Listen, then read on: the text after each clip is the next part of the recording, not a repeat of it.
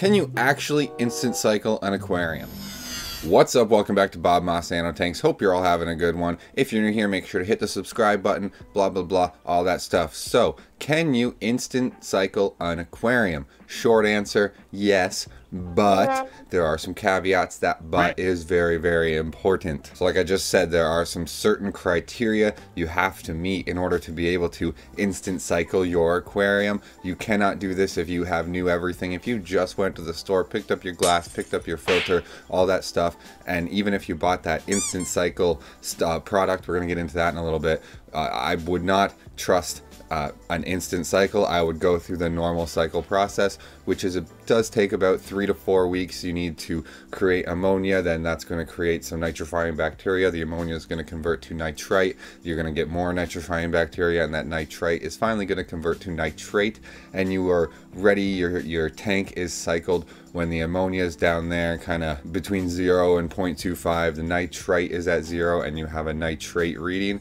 Once you're in there, you just do a water change to get the nitrate to a proper level, you know, below 10 parts per million.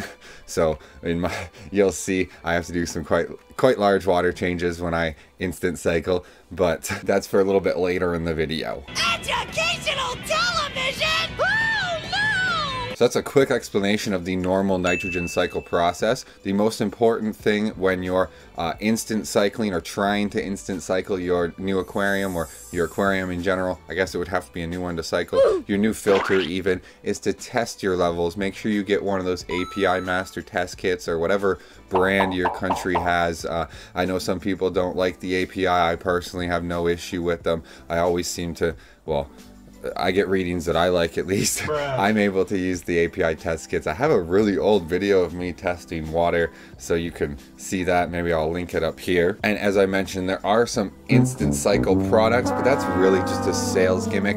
They are, I mean, a lot of them, they are bacteria, like some type of nitrifying bacteria that may help in the cycle process. But I mean, there's some, like, I think it's like Top Fin that you buy at like PetSmart or whatever, and it's whatever newbie instant cycle product. I don't even know the name of it because it's so stupid.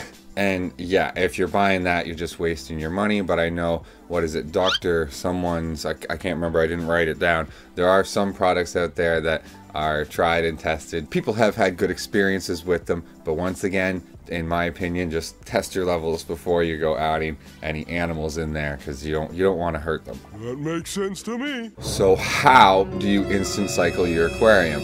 The only way that I really trust and know how to do it, the only way I'm going to ever recommend to do it, is to use an old filter, an already mature filter. You would have seen this in my last 2 setup videos. I took the filters out of my old 10 gallons, put them into my new 10 gallons, and then that puts in a filter with nitrifying bacteria on it already.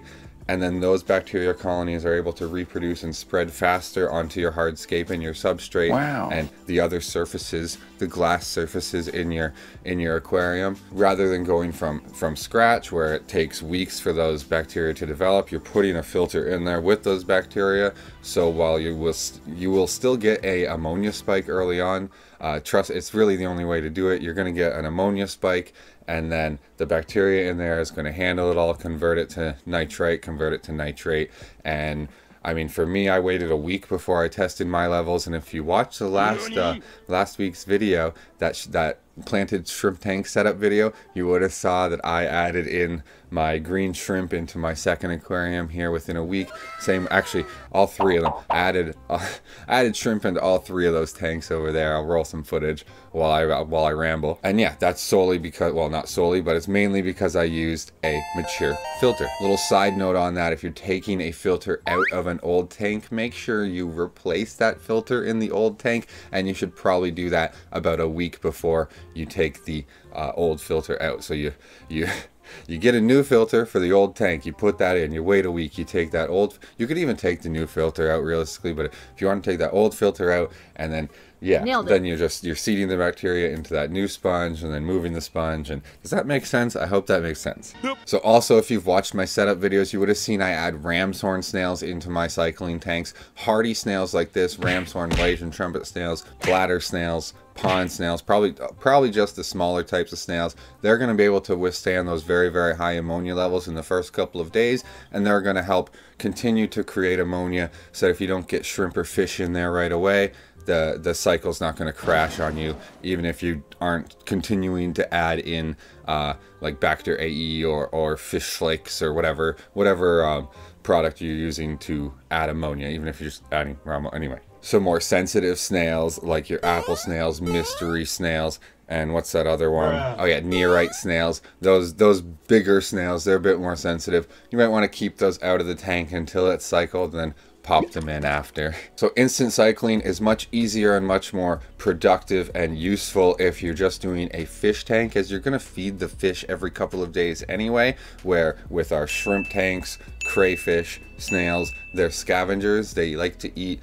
the biofilm decaying matter that's in the tank, so those tanks need to technically be a bit more matured and aged than a fish tank does. So with a fish tank, you could probably take that sponge filter, pop it in there. If you test the levels the next day and there's the nitrate reading, you could probably add your fish the next day. Realistically, words are hard. With that though, you just have to be careful, test your levels, watch the fish. You know, I still would wait a week.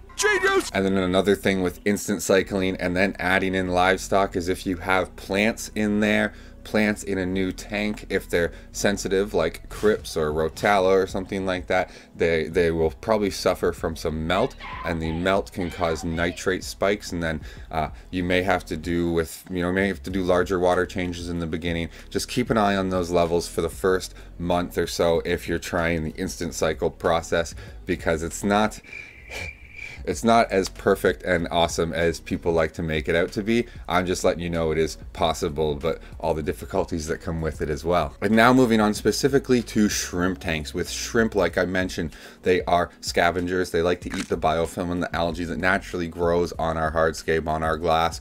So adding them in, day 2 of your instant cycle, they're just going to starve to death. There's not going to be enough food in there. So even if you do wait a week, you are probably going to have to supplementary feed them a little bit more often. If in your matured shrimp tanks you're feeding every 3rd day, in these tanks you may feed every other or even every day in the beginning, just small amounts every single day, especially powdered food and Bacter AE to just help get that stuff into the water column, so that the shrimp, if they have babies, if there are smaller ones, they'll still be able to find some stuff to eat. On top of that, there are some extra things I mentioned in last week's video that you should do if you're trying to instant cycle your shrimp tank compared to a fish tank. Like I mentioned, the fish, they just eat fish food, so you're gonna feed them, right? But shrimp, they need crap to grow in the tank. They need stuff.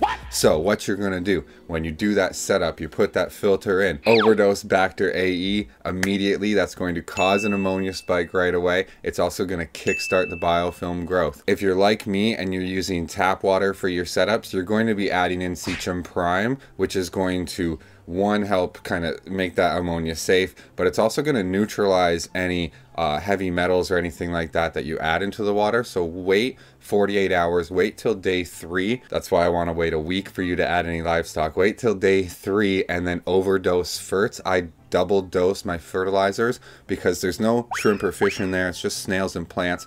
So you dump in a bunch of fertilizers, and that helps to kickstart algae growth. And this whole time, every single day, you're putting in some Bacter AE, and then from day 3 on, you're highly dosing this fertilizer. The Ramshorn snails, Malaysian trumpet snails, they don't care at all. The plants are going to love it. It's going to start growing algae on the hardscape and the glass. You're going to get that natural food source for the shrimp, and it's only going to take a couple of days. You're going to need to leave your lights on 24/7 for this week cycling process. No way. Otherwise, like dark periods, the stuff's not going to be able to photosynthesize. I know, yeah, trust me, just do it. Leave the lights on for 7 days. Dose Bacter AE a lot every single day. Dose a lot of fertilizers from day 3 to day 7. And on day 7, check your levels. If you're like me, check out this. This is from tank 1, 2, and 3 here. These are my tests. I did them on day 7 after the setups, or maybe it was day 8, something like that. And as you can see, ammonia 0, nitrate 0, and the nitrates are really, really high. So this is where I had to come in and I had to do like an 80 to 100% water change. I got out as much water as I could because once again, there were no shrimps in there, just the snails. So I got out a ton of the water, a ton of the waste, and then I replaced it all. I waited another day just to make sure the tanks were all kind of the same temperature and stuff, just to play it safe, right? And then on that other day is when I started adding shrimp in, and I haven't lost one yet, and it's been another, I mean, by the time you see this video, it's been 2 weeks. Nice. I'll put a top comment here or something if I did happen to lose one in this time, but this is how I instant cycled my shrimp tanks, and it worked. I explained it last week very briefly as that tried and true, never fail, something. Maybe we'll do a flashback. My tried and true, never fails, always works, 60% of the time, every time, method of growing biofilm and algae quickly. All right, so we've instant cycled our shrimp tank. We have shrimp in there after a week. Yay, hooray, that is awesome. But you do have to be careful, as I mentioned at the very start there. Watch the feedings. You may have to feed every single day at the start just to make sure. So I would, when you put them in there, you wait a day for them to kind of get used to the tank. Feed them the day after you put them in. See how they react to that food. If every single shrimp in that tank comes to that food, there's probably not enough natural food in that tank. Oh, no. You might want to put in a little bit of powdered food, some pollen or something like that. And you're probably going to want to feed them the next day and the next day until they don't all come to that food. Once you're removing that food after a couple of hours, that's when you can wait a day and start going back to a normal feeding schedule. But just in the start, there may not be enough biofilm and algae for your whole shrimp colony, depending on how many you put in there, obviously. In my tanks, for example, my top tank maybe has 10, where the green and the blue tanks have like 50 plus. So they have obviously different reactions to the food that I put in them. And this has gone a little bit longer than I originally planned, but let's get into specific shrimp. So if you're doing a Caridina shrimp tank setup, no, you cannot instant cycle it. That soil that you use, the 88 Amazonia, whatever active substrate that you use, it's going to probably leach ammonia for 6 to 8 weeks. So no matter what you do, you're not going to be able to instant cycle it. Where with the Neocaridina tank, the substrate's inert, there's no active ammonia source in there besides the livestock. So that's where you can get away with the instant cycle, is Neocaridina, possibly Silawacea fish, crayfish maybe, but definitely not Caridina. Well, maybe tigers. See, it gets really, really iffy. Just relax. Now, if you're getting new shrimp and you have a new tank, like I mentioned very early on in the video, this is not something you want to do. You want to wait the full cycle time, 4 weeks for inert tanks, 6 to 8 weeks for active substrate Caridina tanks. This advice is obviously for people who already have tanks set up that they can cycle or use a filter out of. And anyway. And also, final note here, if you can, add them slowly. If you're moving a colony from one tank to another and you just set up a new tank, kind of like what I did over here, add them slowly. Add 10 shrimp the first, or even add 1 or 2 shrimp the first day, 10 shrimp the second day. Kind of see how they react. Make sure, because if you put 1 shrimp in there, it doesn't like it and it jumps out. Well, good thing you didn't just put 50 in there, because that's going to be a pain to re-catch them all and put them back in. Yeah, you know what I'm saying. Yeah, all right. I think that's it. It's done. Yes, Mr. Frodo. It's over now. Whew, so thank you all so much for watching this one. Like I said, it went a bit longer. I think I rambled a little bit too much there. Sorry about that, but thanks again. Make sure to like the video if you liked it. That's the thumbs up thing. Hit the other subscribe thing and the bell thing. And leave a comment below with your instant cycling aquarium tips, or did I just lie through my teeth for 18 minutes raw footage? Jeez. Alright, Patreon shoutouts, Brian Dotson, Michael Redmond, Leather Turtle, YouTube channel member shoutouts, Tater Salad, Rival, Poseidon's Pets, Michael Redmond, Jamie Anderson, and Mitch Bottoма.